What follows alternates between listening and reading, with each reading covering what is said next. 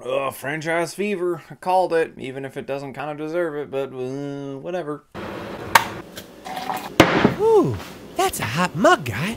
Hey guys, this is my review for Escape Room 2 Tournament of Champions. If you think that idea, that concept of former escape room survivors coming together and taking on a super maze has anything really to do with the story, it doesn't. If anything, this is a complete retread of the first film, which we already kind of knew that was what was going to happen. We were kind of just expecting different traps and whatnot, and if anything, the traps maybe are kind of more interesting. But I feel that while the first film had a lot of issues, including its ludicrous ending, as well as its incredibly forgettable just nature of it being in the industry in general, somehow that movie is far more compelling than this one is, and it's because it's a complete retread. Everything that happens in this movie is almost a retread, play by play nearly, from the first movie. The only difference is the ending has multiple twists, more like 5 or 6 twists, pulled into the last 10 minutes, and you see them coming from like a mile away,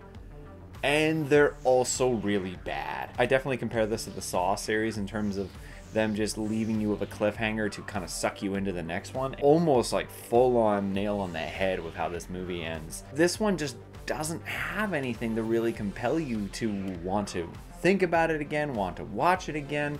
I watched this 2 days ago and I had to motivate myself to do this review for you guys because I needed a review for this weekend, and I just didn't want to talk about this movie because y'all know what you're getting. You're getting a retread of what already happened. You have incredibly bland characters who should be interesting. There are slight traits from these characters on how they won the previous games, and you would think that they matter more than a gimmick. One gets a gimmick, and it's not even relevant to the story. It barely matters. They have almost as little, if not less, character and personality than any of the guys in the first movie did. And that's just how forgettable this is. You got a lead who's just doing the same crap, who's got this incredibly irritating dude friend who follows her around. From the characters, from the writing, it's lazy as sin. Are the rooms interesting? Yeah, I guess. The problem is, though, they're still cementing themselves in this complete unbelievability that any of these things are real. That there's this secret society that somehow has enough funds and financial stability to build all these secret death rooms for this occult online black market bullshit. The only way you could believe this is if Jeffrey Bezos, while building his giant penis rocket, also was making these death-proof rooms underneath his whatever, like his warehouses, and would throw his own Amazon warehouse workers in there for fun. That dark thought is way more compelling to me than anything that this movie throws at you. You may be kind of like, I wonder how they're gonna do this, but you don't have to worry about that because the characters will just continually keep saying shit out loud to you because they think you're stupid. And I feel that it's kind of like the writers went to an escape room a couple of times and thought, whoa, what if we turn these into like death traps and, you know,